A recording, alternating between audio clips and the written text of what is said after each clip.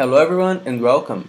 I'm Charles, a customer success engineer from Back4App, and today we're gonna show you how you can get your app ID and keys in a few clicks. The first thing you need to do is access your account.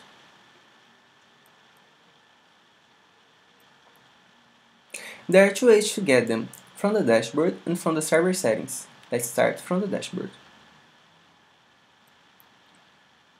In the app settings that's available here, click Add Security and Keys.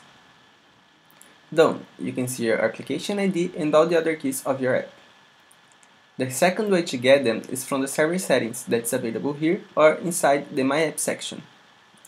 In Core Settings card, click at Settings. You can see your app ID and all the other keys of your app too. You can also see in this page the parse API address. This is the server URL address that you need to connect in your front-end site to make your queries. This is the parse server version that your app is currently running, but you can change it if you need.